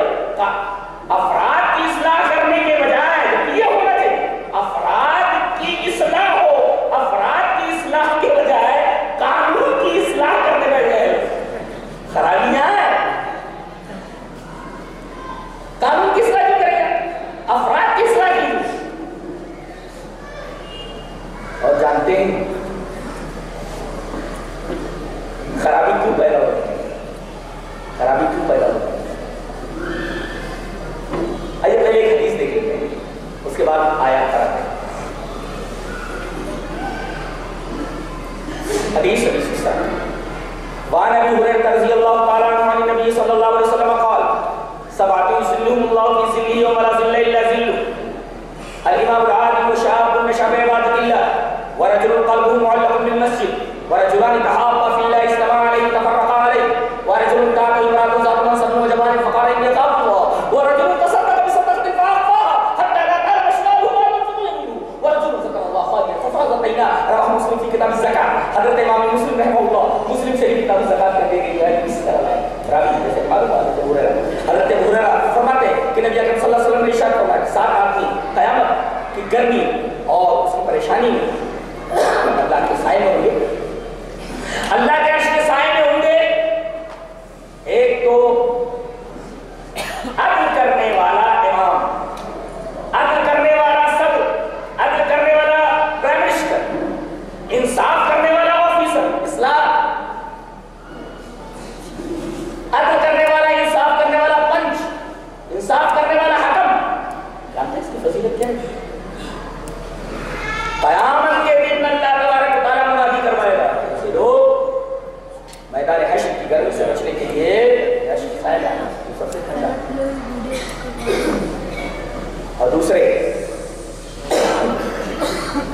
وہ شاب نشہ بعبادت نہیں رہتا, ایسا نوجوان جس کی پرورش, جس کی جوانی عبادت میں گزرے. میں نوجوانوں سے پوچھنا چاہتا ہوں کتنے نوجوان ہیں موجود, مجھے یہ لکھ کر کے دے دیجیے کہ آپ 24 گھنٹے میں موبائل پر کتنی دیر لگے رہتے ہیں, دنیاوی کام میں کتنے مشغول رہتے ہیں, اللہ کے لیے اور اس کے رسول کے لیے آپ نے کتنا وقت دیا, ذرا لکھ کر مجھے دے دو. نہیں لائے, نتیجہ نہیں لائے. کیا آپ کے سامنے سابقہ کا واقعہ نہیں, انہوں نے تو اپنا دیار چھوڑ دیا تھا, اپنا گھر چھوڑ دیا. اور یاد رکھو جب اللہ کے لیے کوئی گھر چھوڑتا ہے, اللہ کے لیے کوئی تکلیف اٹھاتا ہے, تب مدد آتی ہے اللہ کی. دیکھو ان کو ایک غار کے اندر 300 سال تک سکھا دیا, کتنی پیڑھیاں گزر گئی, اس کے بعد ان کو اٹھایا گیا. کمال کی بات نہیں ہے. تو مدد کب آتی ہے؟ مدد جب آتی ہے جب آدمی اللہ کے لیے کچھ کر کے نکلے. آج ہم سب کچھ کرتے ہیں, اللہ اس کے رسول کے لیے ہمارے پاس کوئی وقت نہیں ہے, کوئی ٹائم نہیں ہے. مائیں اپنے بچوں کو سب کچھ سکھاتی ہیں. آگے دیکھیے وشاب نشا بعبادت اللہ ورجل قلبه معلق بالمسجد, آدمی کا دل مسجد میں لٹکا ہوا ہے. اور 2 آدمی اللہ کے لیے محبت کرتے ہیں, اللہ کے لیے نفرت کرتے ہیں. اور ایک آدمی جس کو ایک دوست والی عورت, پیسے والی عورت اور خوبصورت عورت بلاتی ہے گناہ کرنے کے لیے, کہتا ہے میں اللہ سے ڈرتا ہوں. اللہ یہاں زبردستی کسی لڑکی کو پکڑ کر کے اس کے ساتھ ریپ کیا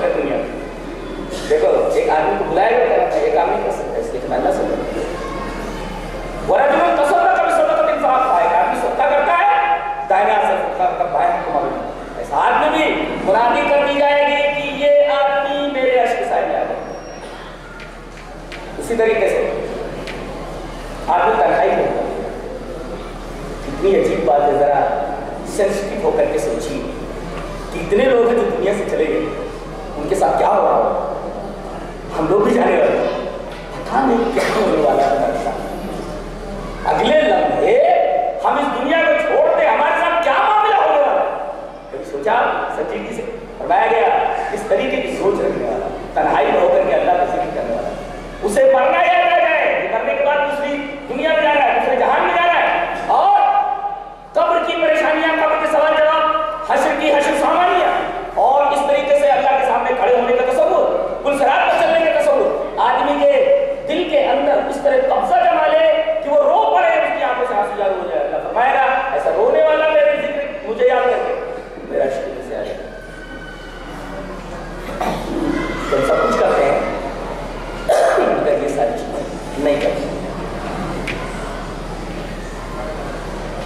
آج کہتے ہیں کہ بھئی یونیفارم سول کوڈ نافذ کر دو تو ترقی ہوگی، ڈیولپمنٹ ہوگا۔ میں ایک بات بولوں، دو عظیم جنگیں ہوئی ہیں یورپ کی، دو عظیم جنگیں ہوئی ہیں۔ عجیب بات تو یہ ہے کہ دونوں کا پرسنل لائف، دونوں کی طرز زندگی ایک ہے، ایک ہی پرسنل لا کے ماننے والے، ایک ہی طرز زندگی اپنانے والے، طرز زندگی اختیار کرنے والے، ان دونوں کے درمیان دو عظیم جنگیں ہوئی۔ تو کیسے کہتے ہو کہ اگر سب کا لا ایک ہو جائے تو ترقی ہوگی؟ یا تو جنگیں ہو۔ یورپ کی دو جنگیں کیسی ہوئی ہیں؟ دونوں کا لا پرسنل لائف، دونوں کی طرز زندگی ہے۔ اور ایک بات اور بھی بولوں کہ امریکہ سے زیادہ ترقی یافتہ ملک کون سا ہے؟ آج پوری دنیا کے اوپر سر کے اوپر سوار ہے، سے کرتا ہے تو پوری دنیا اٹینشن میں آ جاتی ہے۔ چودھری بنا بیٹا ہے، وہ جو بول دیتا ہے اسے ہتھیار سے سمجھا جائے، جو اس لیے کہ وہ ترقی کر رہا ہے ٹیکنالوجی کے میدان میں، ہتھیاروں کے میدان میں، ترقی کے میدان میں۔ اور آپ کو سن کر بڑی حیرت ہوگی، ہمارے دیش کی آبادی سے اس کی آبادی بہت کم ہے، اور ہر ریاست کا پرسنل لا ہے، ہر ریاست کا پرسنل لا الگ ہے، اس کے باوجود وہ ترقی کر رہا ہے۔ تو یہ کہنا کہ ایک لا نافذ کر دیا جائے تو دیش ترقی کر رہا ہے، امریکہ سے آپ کی برت نہیں حاصل کر رہے کہ ہر اسٹیٹ کا، ہر ریاست کا پرسنل لا ہے، اس کے باوجود وہ اتنا ترقی کر رہا ہے۔ تو یکساں سول کوڈ نافذ کر کے آپ کون سی ترقی کی بات کرنا چاہ رہے ہیں؟ کون سی ترقی کی طرف آپ جا رہے ہیں؟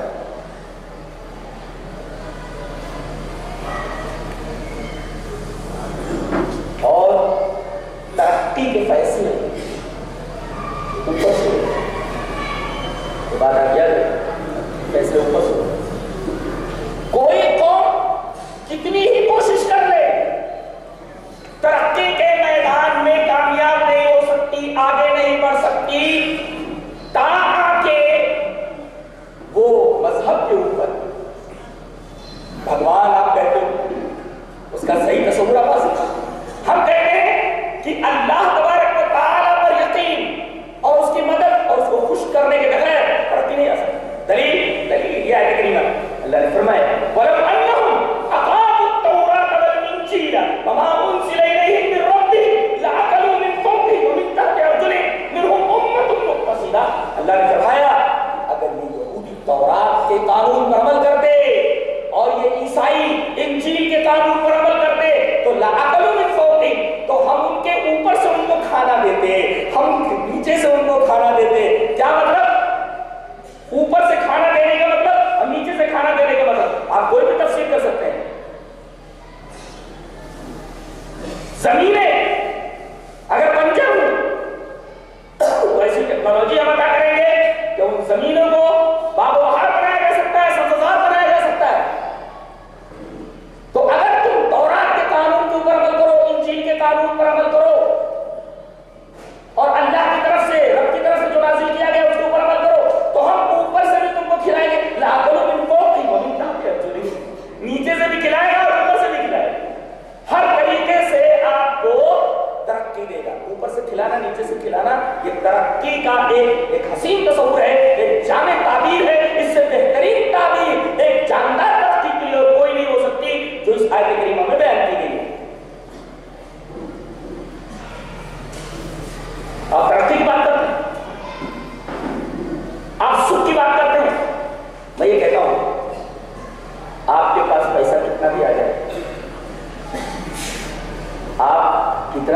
شامل کر لیں. اگر آپ طرح طرح کی پریشانیوں میں گھرے ہوئے ہیں تو پیسہ کس کا؟ یہ نام ہے ہر طرف کس کا؟ یہ نام ہے ہر طرف کی کس کام کی؟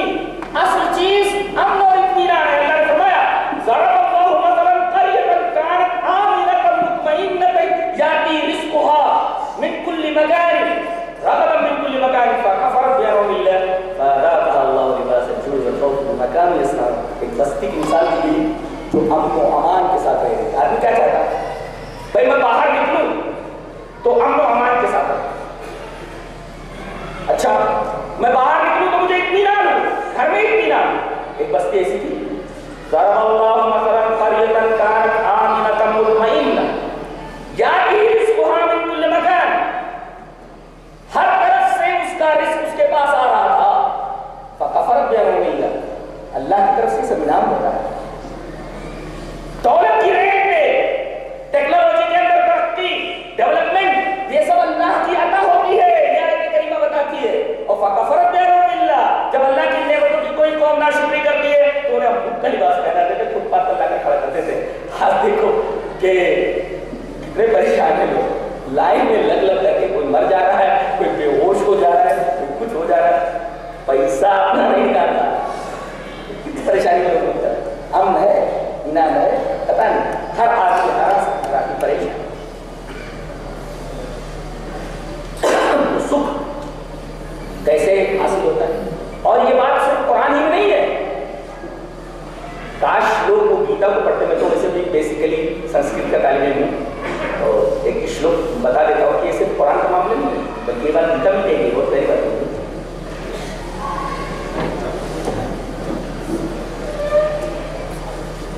یا شاستر ودھی متسرجہ ورتتے کامکارتہ نہ سدھیمواپنوتی نہ سکھم نہ پرانگتی. جی یہ تجوید ہے پڑھنے. یہ شاستر ودھی متسرجہ ورتتے کامکارتہ نہ سدھیمواپنوتی نہ سکھم نہ پرانگتی. یا جو ہم لوگ بولتے ہیں جو, یا یو یہ یو جان این یا بھی ہم یہ یس میں یا بھی ہم رہتے ہیں, اسمات یا بھی ہم رہتے ہیں, یس یہ جو ایشام یس میں یس یہ ہمارے جو شاستر ودھی, اوپر سے جو قانون ہوتا ہے ایشور کی طرف سے, وہ شاستر ودھی ہے. ودھی ہمارے قانون. آپ کس قانون کی بات کر رہے ہیں؟ شاستر ودھی, شاستر ودھی اتسرجہ, سرج میں چھوڑ کر, اور یہ اپسر لگے پیچھے شروع میں, اتسرجہ جو شاستر کے, ایشور کے نازل کرتا شاستر یعنی قوانین کو اتسرجہ چھوڑ کر ورتتے ہو جاتا ہے. ورتتے ورتتے ورتنتے ورتسے ورتتے ورتدوے ورتے ورتا بھائی ورتا بھائی. تو اب ورتتے ہو جاتا ہے کامکارتہ, اپنی خواہش سے کام کرنے والا. اور عجیب بات ہے, یہ بات قرآن حکیم میں فرمائی گئی, فاحکم بینہم بما انزل اللہ ولا تتبع اہواءہم.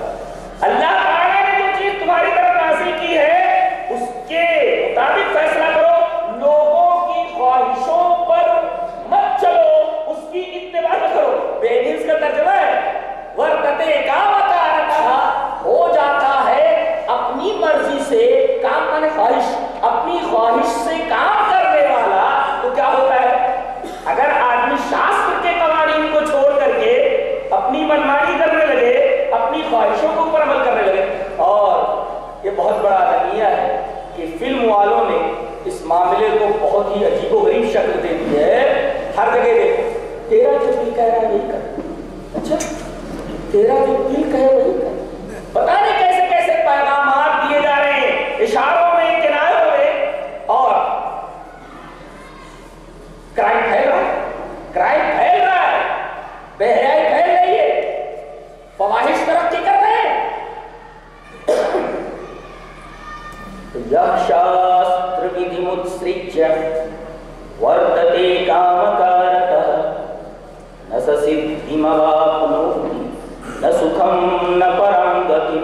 جو آدمی شاستر کے قوانین کو چھوڑ کر کے اپنی خواہش سے چلنے والا ہو جاتا ہے تو آگے بتایا گیا تو آخرت کی کامیابی سدھی کو پراپت نہیں کر سکتا، نہ سکھم نہ سکھ پراپت کر سکتا ہے، نہ پرام نہ پرام گتی کو جو ہے حاصل کر سکتا ہے۔ تو گویا سکھ حاصل کرنے کے لیے، اطمینان کے حاصل کرنے کے لیے ضروری ہے کہ آدمی شاستر کے ودھی کو فالو کرے۔ یا شاستر کے ودھی کو کون فالو کر رہا ہے؟ تو مسلمان اس وجہ سے ایک سرسری رپورٹ کو نہیں مان رہا ہے، اس لیے کہ یہاں اللہ کے قانون کو چھوڑ کر کے بندوں کے قانون کو تابع بنایا جا رہا ہے، بندوں کے قانون پر عمل کرنے کے لیے مجبور کیا جا رہا ہے، اس وجہ سے اس کا انکار ہے۔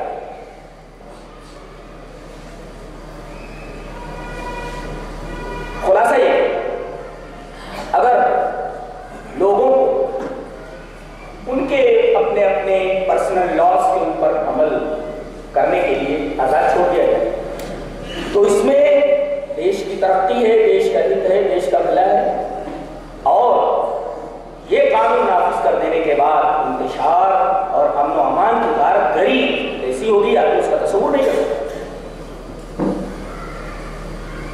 مودی نے بھی اس بات کا انکار کیا ہے، خاموش ہو۔ انہوں نے ایک بیان کے اندر کہا، اور مرکزی وزیر وینکیا نائیڈو نے بھی یہ کہا کہ وہی یونیفارم سول کوڈ کو خامخواہ پول دیا جا رہا ہے اور خامخواہ اس میں موزی کو گھسیٹا جا رہا ہے۔ گویا کہ وہ بھی نبی زبان سے کہہ رہے ہیں کہ ہم لوگ اس کی حمایت میں نہیں۔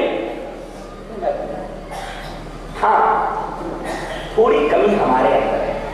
ہمارے اندر کیا کمی ہے؟ پرسنل لا کے اندر چند چیزیں ہیں کہ اگر اکابر بیٹھیں، تمام مسالک کے لوگ سر جوڑ کر بیٹھیں، چند چیزوں کی اگر اس کے اندر تھوڑی سی اصلاح کریں تو اس سے پرسنل لا کے اوپر ہو سکتا ہے، پرسنل لا کے اوپر کوئی کلیم اور کوئی ضرر نہیں پڑتی۔ ہمارے یہاں مسئلہ یہ ہے کہ بھائی ایک مجلس کے اندر کوئی اگر 3 طلاق دے دے، دیکھیے بات دلیل یہ حدیث پاک وعن ابن عباس رضی اللہ تعالیٰ عنہ قال كان الطلاق على عهد رسول الله صلى الله عليه وسلم وابي بكر وسنتين من خلافة عمر طلاق الثلاث واحدة فقال عمر بن الخطاب رضي الله تعالى عنه ان الناس قد استعجلوا في امر قد كانت لهم فيه انات فلو امزيناه عليهم فامزوا عليهم رواه مسلم في كتاب الطلاق۔ حضرت امام مسلم رحمہ اللہ اس حدیث پاک کو ایسے ہی کتاب الطلاق کے اندر لائے، راوی فقیہ امہ حضرت عبداللہ بن عباس ہے۔ ترجمہ دیکھیں، حضرت ابن عباس فرماتے ہیں کہ نبی کے زمانے میں، دیکھیں علی عہد رسول اللہ وہ ابی بکر، حضرت عمر کے 2.5 سال کا دور خلافت، نبی کے دنیا میں جائے گا، نبی کے زمانے میں ابو بکر کے دور خلافت وہ سنتین من خلافت عمر، حضرت عمر کی خلافت کے ابتدائی 2 سال ہوئے، طلاق الثلاث واحد، 3 طلاق ایک ہی مانی جاتی۔ حضرت عمر نے فرمایا الناس قد استعجلوا في امر قد كانت لهم فيه انات، ارے لوگ ایسے معاملے میں جلدی کرنے لگے جس کے اندر انہیں تھوڑا ٹھہرنا چاہیے تھا، تو اگر یہ 3 طلاق دے رہے ہیں تو 3 نافذ کر دے رہے ہیں۔ اس کا یہ مطلب نہیں تھا کہ اب حلالہ کر لیں اور اس کے بعد کچھ شوہر ملک لحاظ دیتا کان نہیں، حلالہ اٹھائی۔ گویا حضرت عمر رضی اللہ تعالیٰ عنہ کے میزر، حضرت عمر رضی اللہ تعالیٰ عنہ کا یہ اسٹیپ، یہ اقدام، یہ انیشیٹو در حقیقت عورتوں کی حمایت میں تھا اور آج ان کے خلاف استعمال کیا جا رہا ہے۔ تو اگر ہم لا اسلامک لا کو اگر خود غرض استعمال کریں گے، عورت تو جائے گی نا دوسری جگہ اور کہا جائے گا اور کہے گی کہ ہمارا حق مارا جا رہا ہے، جبکہ اسلام نے اس کو وہ حق دیا ہے، وہ حق دیا ہے۔ اور حلالے میں ہو جائے گا تو کوئی تصور ہی نہیں ہے۔ اللہ کے رسول صلی اللہ علیہ وسلم نے فرمایا کہ محلل اور محللہ دونوں کے اوپر اللہ نے لعنت فرمائی ہے، جو حلالہ کرتا ہے، جو حلالہ کرواتا ہے، یہ ہے حلالے میں ہو جائے گا تصور۔ تو جو چیز نہیں ہے اس کو اس شبہ کر کے لوگوں کے سامنے پیش کیا جا رہا ہے، اس کو ہم کہاں مانا؟ نہیں مانا۔ تو دیکھو وہ کہتے ہیں کہ حضرت عمر رضی اللہ تعالیٰ عنہ کے زمانے میں 3 طلاق 3 ہو گئی۔ میں کہتا ہوں سنتین من خلافت عمر، حضرت عمر کے ابتدائی دور اسلام میں 2 سال میں 3 طلاق ہی ہوتی. تو پہلے کا معاملہ صحیح ہے بات, پہلے یہ طے کرے گا. پھر یہ کہو کہ بھائی اگر تم عمر کو نہیں مانتے ان کے فیصلے کو نہیں مانتے, پہلے تم خود طے کرو کہ پہلے کا فیصلہ صحیح تھا 2 سال آ جائے گا. اور یہ تعزیری ہوتا ہے, تعزیری ہو ہنگامی ہوتا ہے, عارضی ہوتا ہے, چند دنوں کے لیے ہوتا ہے. اسی وجہ سے سارے صحابہ خاموش کہ چند دنوں بعد, اس لیے کہ نبی کریم صلی اللہ علیہ وسلم کا کوئی حکم, نبی کریم صلی اللہ علیہ وسلم کا کوئی عمل صحابی منسوخ نہیں کر سکتا. نبی کا کوئی قول و فعل عمل کسی صحابی کے اندر یہ جرات نہیں ہے کہ اس کو منسوخ کر دے. کسی صحابی کا عمل اور نبی کے قول و عمل کا قول و فعل کا ناسخ نہیں ہو سکتا. یہ قاعدہ ہے, یہ ضابطہ ہے.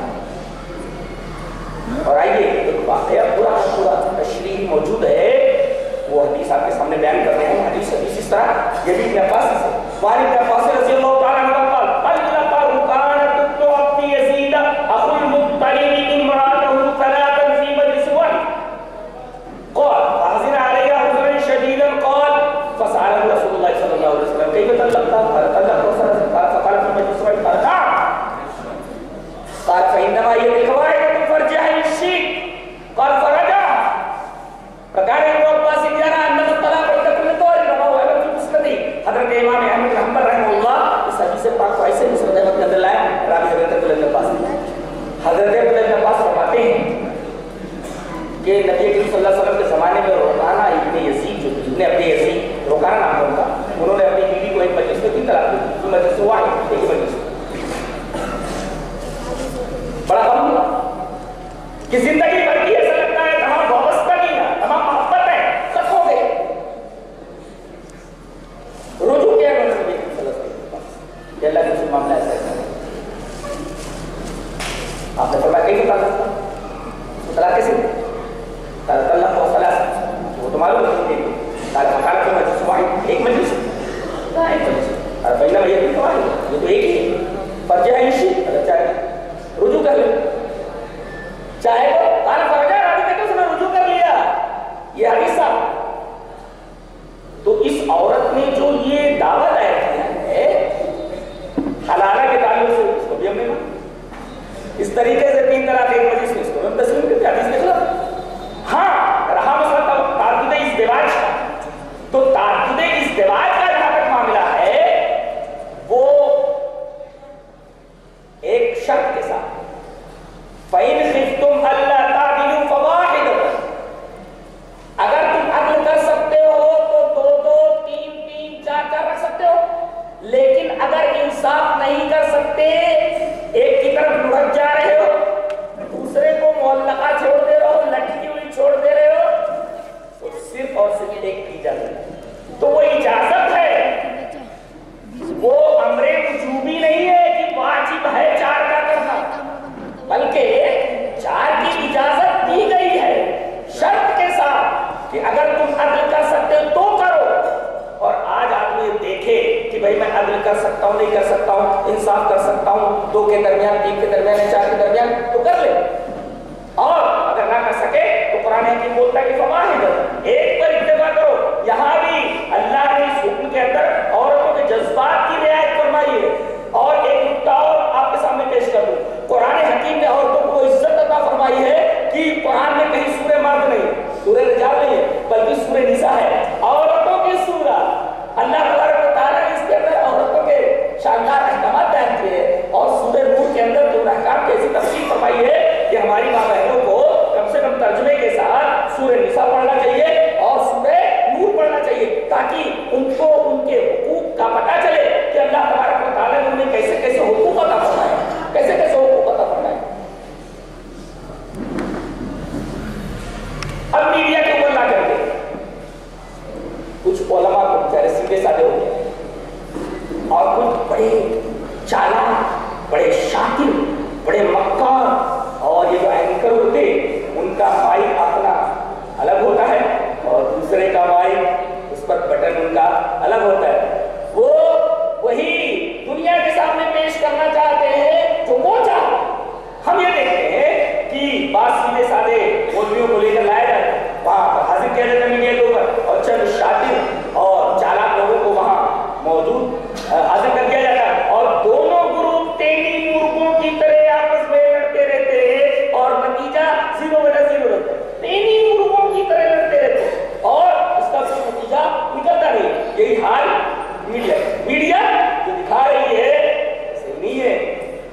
چاہیے کہ اسلام کی صحیح تصویر عورتوں کے حقوق کیا کیا اللہ نے دیے ہیں وہ دیکھیں. ایک حق معاشی حق، وجود کا حق، معاشرتی حق، دینی حق، اور ایک حق اللہ تبارک و تعالیٰ نے اس کو معاشی حق دیا ہے، یہ کہ دو حصہ لڑکے کا ایک حصہ لڑکی کا. اور جانتے ہو معیار کیا قرار دیا گیا ہے؟ عورتوں کا حصہ. ایسے نہیں کہا گیا کہ لڑکیوں کا حصہ لڑکوں کے دو حصے کے برابر ہے، یہ کہا گیا کہ لڑکے کا حصہ لڑکیوں کے دو حصے کے برابر ہے. معیار کس کو قرار دیا گیا ہے؟ لڑکیوں کے حصے. اب کہتے ہیں کہ یہ تو بے انصافی. ارے بے انصافی نہیں، عین انصاف ہے یہ. اس لیے کہ لڑکی اگر بیٹی ہے باپ کے تحت ہے تو اسے خرچہ نہیں کرنا پڑتا، باپ خرچہ کرتا ہے اس کے اوپر، پڑھائی کا، خرچے کا، کپڑے کا، سارا خرچ وہی کرتا ہے. اور جب کسی کی بیوی بن گئی تو اب شوہر اس کے اوپر خرچ کرے گا. اور اس طریقے سے بیٹے بڑے ہو گئے تو ماں کی حیثیت میں آگے بیٹے اس کے اوپر خرچ کریں گے. اس کے بعد بھی اس کو ایک حصہ مل جا رہا ہے، اس کے تو پانچوں انگلیاں ٹھیک ہے. یہ کہاں کہا جا رہا ہے؟ یہ کہنا کیسے صحیح ہوگا کہ اس کے ساتھ ظلم کیا جائے؟ پہلے تو ہمارا سب کو اس کا حصہ ہی تسلیم نہیں کیا جاتا تھا. باقاعدہ قرآن حکیم نے کہا للرجال نصیب مما اکتسبوا وللنساء نصیب مما اکتسبن. عورتوں کا ایک مستقل حصہ ہے، مردوں کا ایک مستقل حصہ ہے. دیکھا جائے تو یہ تقسیم بالکل صحیح ہے، اس کا ایک حصہ ہے، اس لیے کہ اس کو خرچ کرنا نہ پڑے. پورا خرچ تو مرد کرتا ہے، باپ کی حیثیت میں، بیٹے کی حیثیت میں، شوہر کی حیثیت میں. اور معاشی حق یہ دیا گیا کہ جو پیسہ اس کے پاس ہے اسے انویسٹ کر سکتی ہے، لگا سکتی ہے، اپنا دھندا کر سکتی ہے، باقاعدہ کسی خرید و فروخت میں لگا سکتی ہے. اس لیے کہ قرآن حکیم میں وَأَقِمْنَا الصَّلَاةَ وَآتِينَا الزَّكَاةَ، اور فرمائیے کہ تم نماز قائم کرو گھر میں بیٹھے اور زکات دو. ارے زکات کیسے دے گی؟ وہ زکات جب دے گی جب اس کے پاس اپنا مال ہو. ظاہر ہے کہ آیت کریمہ بتاتی ہے کہ ان کو معاشی حق ہے کہ وہ لین دین کر سکتی ہے اور اسی طریقے سے اپنا مال انویسٹ کر سکتی ہے، تب زکات نکالے گی. اس کا الگ سے حصہ ہوگا، شوہر اپنے حصے میں سے نکالے گا. عورت جب صاحب نصاب ہوگی تب جا کر کے وہ زکات نکالے گی. بغیر صاحب نصاب ہوئے وہ کیسے زکات نکال سکتی؟ اس کا مطلب اللہ تبارک و تعالیٰ نے اسے معاشی حق دی ہے. خرید و فروخت کر سکتی ہے، پراپرٹی خرید سکتی ہے، پراپرٹی بیچ سکتی ہے، کسی جو دھندے کے اندر اپنا پیسہ انویسٹ کر سکتی ہے، لگا سکتی ہے. اس کی مثالیں موجود ہیں. حضرت عائشہ رضی اللہ تعالیٰ عنہ، حضرت خدیجہ الکبریٰ رضی اللہ تعالیٰ عنہ، مثال موجود ہے حضرت خدیجہ الکبریٰ رضی اللہ تعالیٰ عنہ. اللہ تبارک و تعالیٰ نے وہ احسان جتایا ہے نبی کریم صلی اللہ علیہ وسلم کے اوپر کہ آپ غریب تھے، آپ کی بیوی کی وجہ سے، حضرت خدیجہ الکبریٰ کی وجہ سے سبب بنی ہے آپ کے مالدار ہونے کے، آپ کے غنی ہونے کے. خلاصہ یہ نکلا کہ عورتوں کے حقوق کے غصب کرنے کی جو بات کہی جا رہی ہے اور ان کے اوپر ظلم کرنے کی جو بات کہی جا رہی ہے، یہ ایک زمینی حقیقت سے بعید بات ہے. جو حقوق اسلام نے حقوق کسی مذہب نے ان کو ادا ہی نہیں کیا. وجود کا حق، معاشرتی حق، دینی حق، معاشی حق، کیا کیا حقوق نے اسے ادا کیا. باقاعدہ سورہ نساء نازل فرمائی، عورتوں کی سورہ ہے.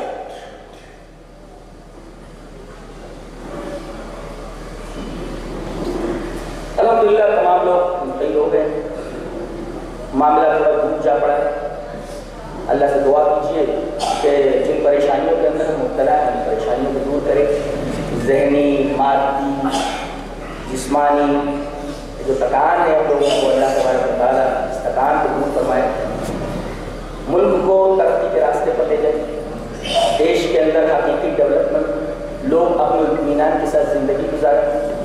میں یہ کہتا ہوں کہ حقیقی ترقی یہ حقیقی ترقی یہ ہے یکساں سول کوڈ نافذ کرنے سے یہ جہدی نہیں ہے، بلکہ یہ جہدی اس وقت آئے گی جب ایک مسلمان ایک غیر مسلم کے جذبات کہتے ہیں.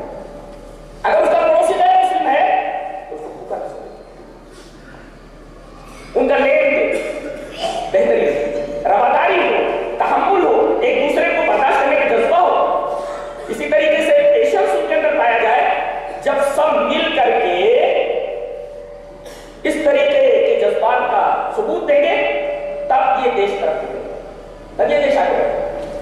صرف یکساں سول کوڈ نافذ کر دینے سے اور سب کے اوپر ایک قانون لاگو کر دینے سے قوم کے اندر یا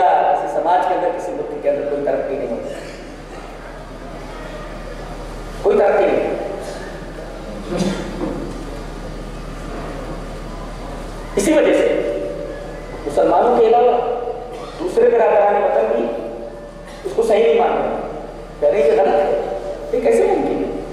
بہت سارے مذہب کے ماننے والے ہیں جن کے کچھ رسوم ہیں، مذہبی قواعد ہیں، مذہبی اصول ہیں، اور آرٹیکل نمبر 25 کے تحت ان کو اپنے مذہب کے عقائد اور ان کے اعمال اور ان کی تبلیغ کی پوری اجازت ہے۔ پھر یہ انٹرفیئرنس ہے، انٹرفیئرنس تو ان کے جذبات پر، ان کے احساسات پر اور ان کے مذہب کے اوپر اس طریقے سے انٹرفیئرنس مانا جائے گا۔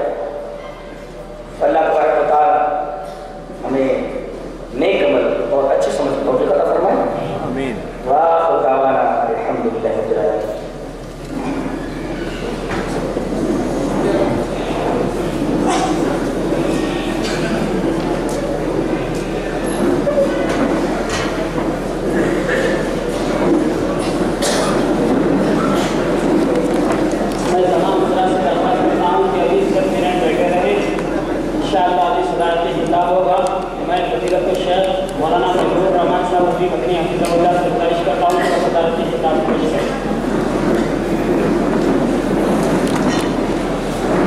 السلام علیکم ورحمۃ اللہ وبرکاتہ۔ نحمده ونصلي على رسوله الكريم، اما بعد۔ علماء اکرام، معزز حاضرین، بیجاپور بہادرپور اور بلکہ دیگر دور دور سے آئے ہوئے معزز حاضرین کا شکریہ ادا کرتے ہوئے آپ تمام یہاں آئے، جو کچھ بھی سنا آپ کے معلومات میں اضافہ ہو اس پر عمل کرنے کی کوشش کیجیے، اور ایسے پروگرامز ہوتے رہنا چاہیے تاکہ لوگوں کے اندر اویئرنیس پیدا ہو اور بہت سی باتیں معلوم ہوں۔ دونوں مقررین نے اپنے اپنے موضوع سے متعلق اس موضوع کا حق ادا کر دیا، اللہ ان کے علم میں اضافہ